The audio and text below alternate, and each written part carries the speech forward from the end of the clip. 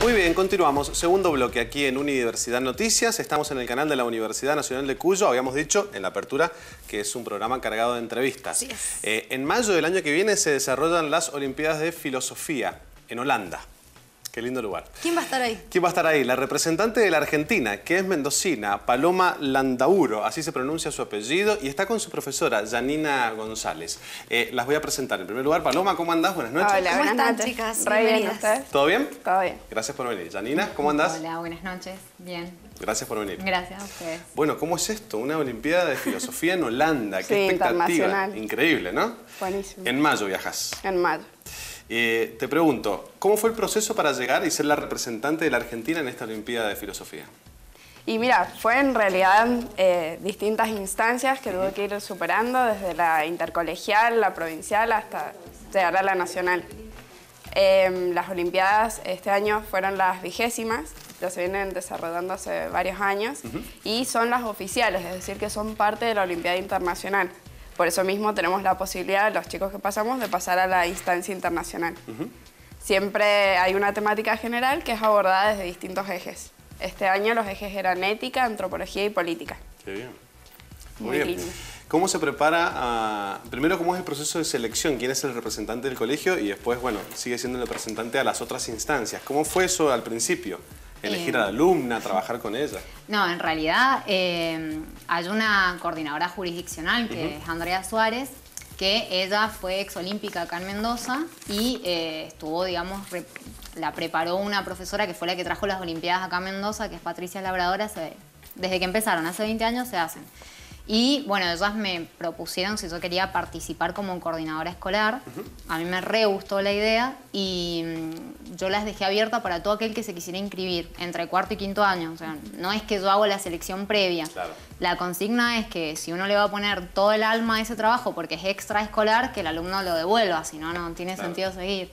Y bueno, ahí ellos empiezan a pasar por las instancias y si van aprobando, vos lo seguís preparando. Es todo un trabajo extra. Claro, ¿Cómo se preparan? ¿Cómo son las evaluaciones también? Porque supongo que deben ser difíciles para las dos, ¿no es cierto? La pregunta. Sí, es todo un desafío. Primero porque el cuadernillo, el libro matriz que se manda desde la UBA, tiene un contenido ya universitario y los filósofos que ellos trabajan están abordados desde la temática que se elige. O sea que por más que uno es docente de filosofía y cuando vos rendís una materia, no sé, la preparás en el marco de algo, ¿no? Antigua, moderna, acá es respecto, no sé, de la libertad, de la hospitalidad. Entonces los lees ya desde otra perspectiva. Entonces lo tenés que vos leer desde un lugar para que, digamos, podás interpretarlo desde ahí y ellos hacen otra lectura y se abre todo un diálogo, te juntás a hablar en grupos. Es hermoso. Es un desafío permanente. Bueno, yo voy a ir al tema de la filosofía, me meto en ese término. Buenísimo. En general se piensa que es aburrido, ¿no? Sí. ¿Por qué es importante la filosofía? ¿Qué te genera a vos? ¿Y cómo podemos acercarse a la gente? Hay una tendencia que esto se elimine y no debería ser así. Que es generalizada, de rechazo. ¿Qué sentís vos con respecto a la filosofía? ¿Cómo podemos hacerla atractiva o trasladarla a los demás? Claro. Bueno, mira, me encanta lo que me acabas de preguntar. Creo que es muy importante justamente eso, como vos dijiste, es esa tendencia que está naturalizada de que la filosofía es algo aburrido, que no sirve, algo viejo, pero bueno, justamente creo que es muy importante y que de la mano de las Olimpiadas se ha podido hacer esto de revalorizarla, de llevarla a la vida cotidiana, de decir, bueno, ¿cómo me puede ayudar esta ciencia a hacer una forma de vida mejor, no tanto a nivel individual, sino como sociedad, ¿no? Creo que es muy importante porque, bueno, creo que lo he dicho en todas las entrevistas, desarrolla el pensamiento crítico y humaniza las prácticas, que eso me parece que es lo fundamental y al menos lo que más aprendí este año, lo que rescato, ¿no? Porque, bueno, el hecho de replantearnos como sociedad y como miembros de una sociedad, decir, bueno, ¿quién soy? ¿Cómo convivo con el resto? Me lleva, bueno, a hacer cambios, a decodificar lo que ya está como impuesto y me parece que es muy importante eso, ¿no? De decir, bueno, estamos en una era donde se habla mucho del cambio, de avanzar, hay muchas organizaciones que buscan desde su lugar, ¿no? Mejorar. Pero bueno, me parece que nosotros podemos, por medio de la filosofía, justamente hacer cambios. eso a mí me encanta, es como una forma de vida. Y que la crítica a lo que pasa no sea que no tenga una connotación negativa, ¿no? Sino No, preguntarse obviamente. por qué pasan las cosas Claro. y por qué reaccionamos de tal manera, ¿no? Tal cual. Tal cual. ¿Y siempre te gustó o por qué filosofía? Y no, la verdad que creo que las personas que están metidas en la filosofía siempre han tenido una forma de vida que tal vez va en contra de la masa, ¿no? En contra del resto.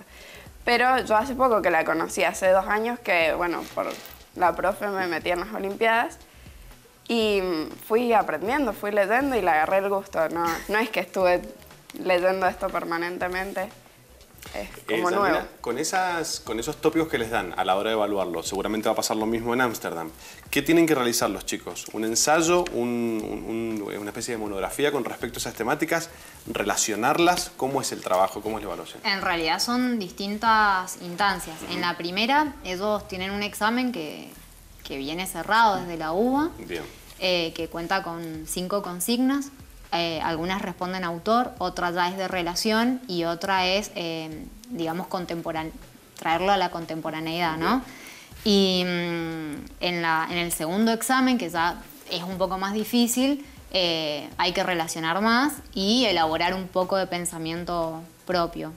Que bueno, lo de ellos ya está mucho más elaborado. Como ellos siguen leyendo, digamos, han avanzado muchísimo con respecto al primer examen. Y el tercero, mucho más. Tienen una tercera, creo que son 3 consignas el último examen, ¿no? Sí. Donde en la tercera consigna ya es casi todo de ellos. Y en la internacional sí es un ensayo. Claro, y además en otro idioma, por supuesto. Exacto. Le agrega una dificultad más, ¿no es ¿En qué idioma cierto? va a ser? Va a rendir en francés la Francés. señorita. O sea que es doble preparación, empezar a estudiar francés, o sea, ya seguramente lo estás estudiando, perfeccionarlo y además Sí. rendir. ¿Qué autor te gusta más? Uy, qué buena pregunta. Me encantan tus preguntas. Qué compromiso. Sí. Quiero repasar, hace mucho que no... Claro.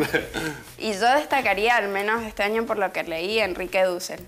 Me ha apasionado la filosofía latinoamericana, sobre todo con él, bueno, de la liberación, porque, bueno, lleva a replantearnos como Latinoamérica, es decir, venimos desde el comienzo con una cultura semi-impuesta, digamos, adoptamos la cultura de alguien más, pero nosotros, ¿quiénes somos? ¿O qué cultura tendríamos si no fuera por los europeos? Claro. ¿No? Como que está bueno y muy interesante todos los planteos que hace. Me imagino que en estos espacios de debate y en las clases, sobre todo, hay espacios para discutir lo que pasa, la política mendocina, cambio de gobierno, Donald Trump, presidente de Estados Unidos. No sé, tiro disparadores Sí, claro. que seguramente pueden surgir de charlas. ¿Lo relacionan? ¿Se ponen un poco a analizar la coyuntura o no? A cualquiera le pregunto. Bueno, ella es alumna, así que debería decirlo ella. En realidad, sí.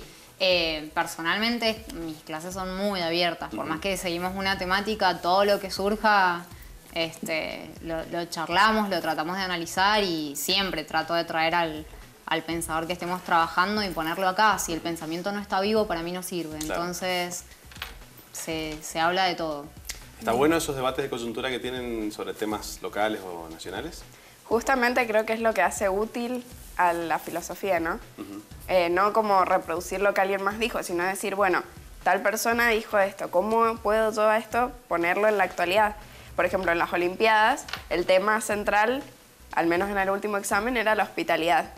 Y estaba muy bueno porque lo relacionamos con la inmigración, digamos, los migrantes de Siria y todo eso. Así que estuvo muy bueno, ¿no? Genial. Bien. ¿Cuáles son tus expectativas para lo que viene el año que viene?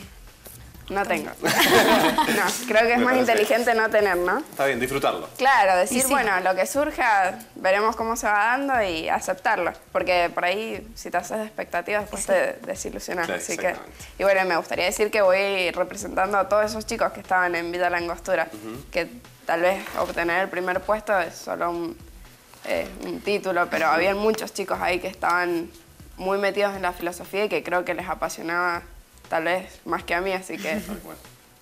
Bueno, muchas gracias por venir. Ha sido un Gracias gusto. a ustedes. de nada. Y mucha suerte, por Y supuesto. suerte, Gracias. obviamente.